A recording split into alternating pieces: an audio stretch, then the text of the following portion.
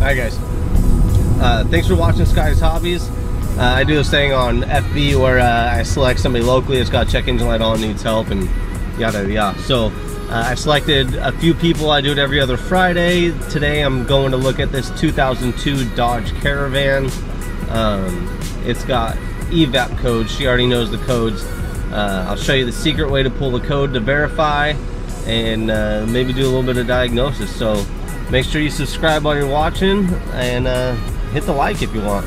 Oh yeah, also, whatever you're working on, the year, make, and model, if this helps you out, go ahead and post it below in the comments if you can, please. Thanks for watching, and stay tuned. Alright, so today, see if I can help you out and give you a little diagnosis. But this one was a real easy one.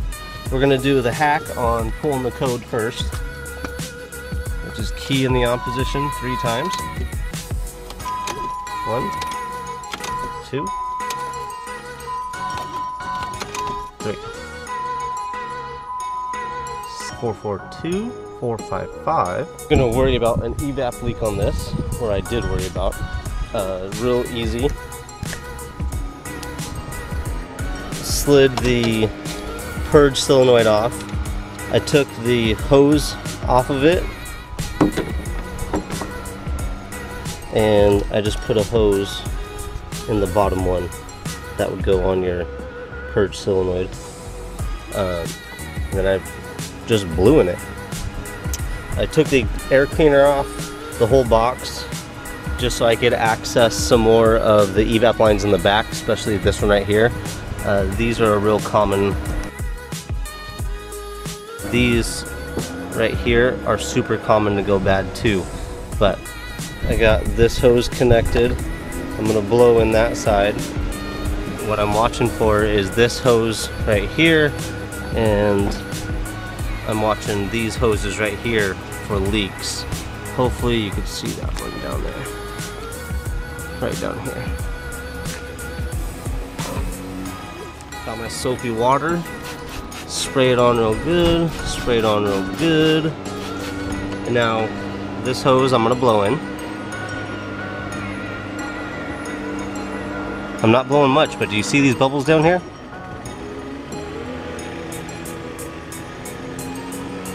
See, I'm blowing it and that comes out like that. There's nothing coming out over here. These have already been replaced. But can you see that down there? Whoa.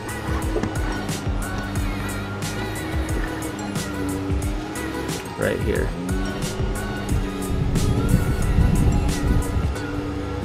Blowing it in again. So there is our problem. Let's go ahead and fix it. Pull that one off. Look at that. Looking like butt. Okay. So make sure that you get some fuel evap hose. Goddamn gardeners. Like this. It's got to be evap to be smog legal.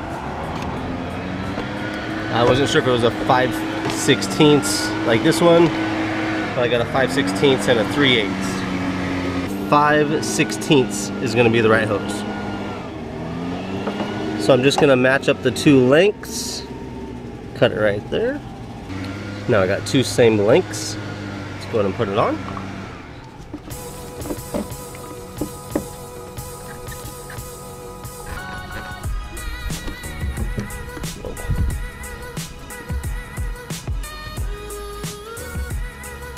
Some lube on it. It's always good to have some lube, right guys and gals? Probably be a good idea if you could hold the bottom.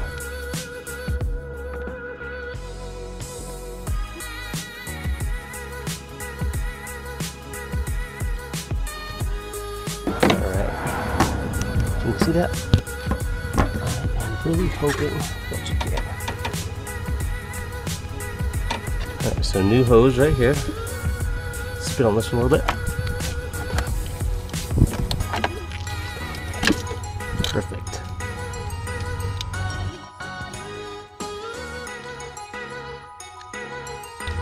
Alright. perfectly looking sealed hose. Is a bitch to put on, so gives you some more assurance that it's nice and sealed up. I'm gonna put this housing back on. It pops into place on the bottom and on the side.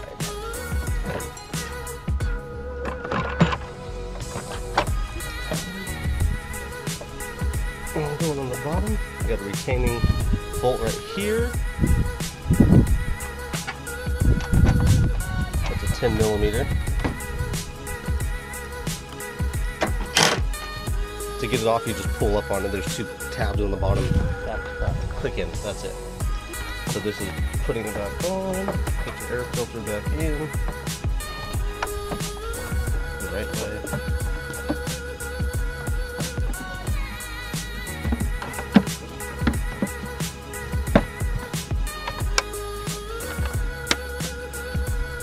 That's it. Now we're going to clear the light, put some miles on it, and see what happens.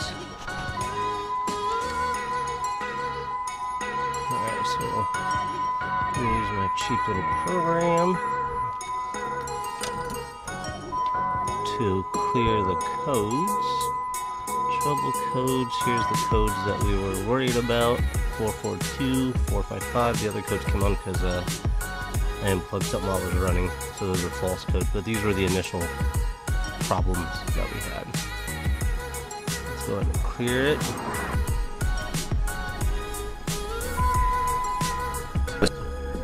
To verify that the monitors were reset and that it actually did its job, and it did. So here we go.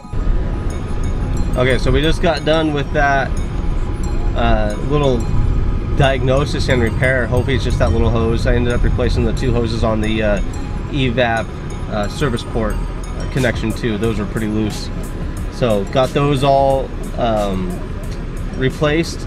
I cleared the check engine light, and she's gonna have to drive that vehicle 50 to 70 miles with at least a half a tank of gas to get the monitors to set so she can be able to pass smog. When it does pass, or when I do hear back from her, I will post an update, let you guys know if this was the right fix. So thanks for watching. Like, subscribe, and share. I'll see you guys on the next little DIY fix.